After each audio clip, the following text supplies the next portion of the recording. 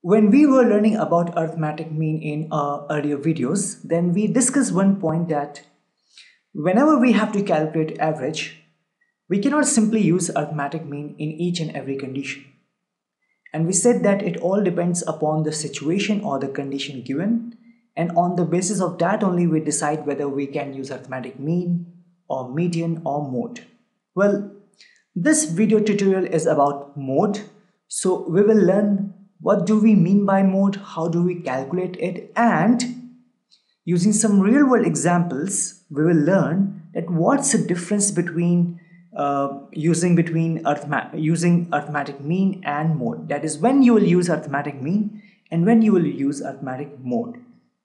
So first let's learn that how we calculate mode. Suppose we have this data set, and in this data set we have some values. So the values are 1, 2, 3, again 1, 14, 14, 15, 16, 14, 1, 1, 7, 2, 2, 3. These values represent something. We're not going into that detail that what these values actually represent. Our focus is only on this data set that contains some values. Now, if someone asks you that what will be the mode of this data set, in order to calculate the mode, you'll have to look at that particular number or value in the given data set which is occurring most number of times. So if you look here, you have 1 here, you have 1 here, you have 1 here, and you have 1 here. So 1 is occurring 4 times, then you have 2 here, you have 2 here, then you have 2 here. 2 is occurring 3 times. You have 3 here, you have 3 here, so 3 is occurring 2 times. Then you have 7 here, 7 is occurring only 1 time. Then you have 14, 14, and 14. So 14 is occurring 3 times. Then you have 15. So 15 is occurring 1 time. And then you have 16. And 16 is occurring only 1 time. Now clearly 1 is that value or number that is occurring 4 times, and that is a maximum number of times in this. Out of all the numbers, it's the maximum number of times in this given data set. Therefore, mode in this condition, in this question, will be 1 for this data set. Wait a second. What if our data set was something like this? 1, 2, 3, 4, 5, 6, 7, 8, 9, 10. Let's say we have these values. Now, if someone asks you that what will be the mode in this condition where each number or value is occurring only 1 time, in that case, remember, each number or value will be the mode of that particular data set. In this condition, where all the values or number are occurring 1 number of time, each number will be the mode. So 1 will be mode, 2 will be mode, 3 will be mode, 4 will be mode, and up to 10. So all these numbers are actually mode. It means that for a given data set, you can have more than 1 mode. What if your data set was something like this? 1, 1, 1, 1, then 2, then 2, then 2, then 2, then 3, then 3, then 4, 4, 4, 4, 5, 6, 7, 8, 9, and 10. What if your data set was something like this? Now you can clearly see that 1 is occurring 4 times, same with 2, and same with 4. Right? So 1, 2, and 4, these 3 values are actually occurring 4 times. 3 is occurring only 2 times, and rest all numbers are only occurring one time. So in this condition, mode will be 1, 2 and 4. So for a given data set, you will choose that value or number as the mode of that data set, which occurs most number of time. And if a data set has values where all values are occurring only one time, then all the numbers will be the mode of that data set, and that you can have more than one value as the mode for a given data set. Okay, now let's take some real world example and let's try to learn that when do we apply mode and when we apply arithmetic mean, and why do we say that not in every condition you can use arithmetic mean and not in every condition you can use mode. Suppose in a small town you have a very big factory, and in that small town workers live there. There are total 100 workers. Each worker's salary is 1 lakh per year. Per annum, their salary is 1 lakh. In the same small town, one of the owners of that factory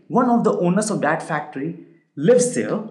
Okay, let's say that there are total number of 4 owners of that factory, but one owner lives there and his or her salary is rupees 40 crore per year.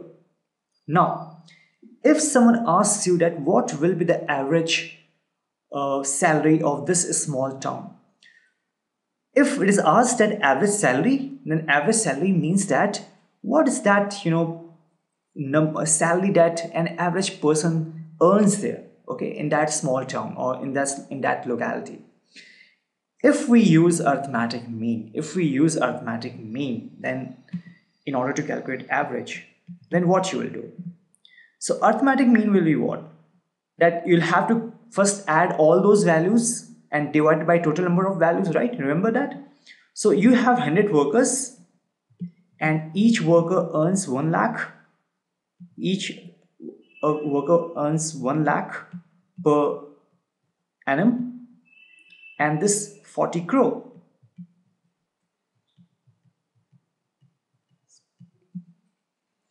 And divided by 101, because 100 workers and this one man, that is the owner. And when you'll calculate this arithmetic mean, then this arithmetic mean will be 40 lakh 59,406, something around this value. Okay, now this value tells what? This is actually what? Average.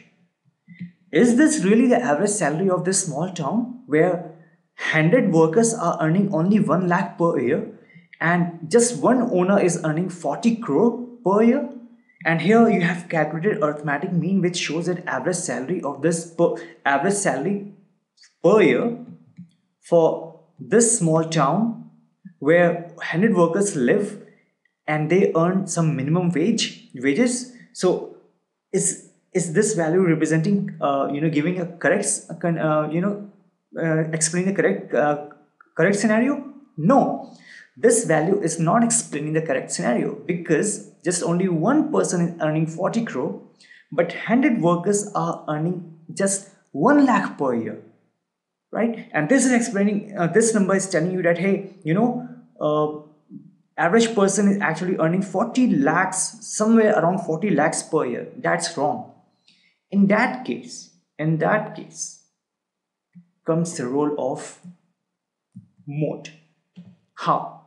Now see that 100 workers are earning 1 lakh, so 1 lakh per year. So 1 lakh, 1 2 3 4 5, again 1 lakh, 2 3 4 5, again 1 lakh, 1 2 3 4 5, and so on. And this will continue around up to 100 times, because 100 workers, 1 2 3 4 and 5. Okay, so this is the salary of the 100th worker, and then just this one value, that is 40 crore. 1 2 3 4 5 6 7 8. Okay, so 1 lakh 100 times and just 40 crore. Now if you calculate mode, in order to calculate in order to tell the average salary for this small town, per year salary, average salary, in that case if you calculate mode, then mode will exactly tell you that okay, there are 100 times 1 lakh, right? 1 lakh is occurring 100 times for this given data set.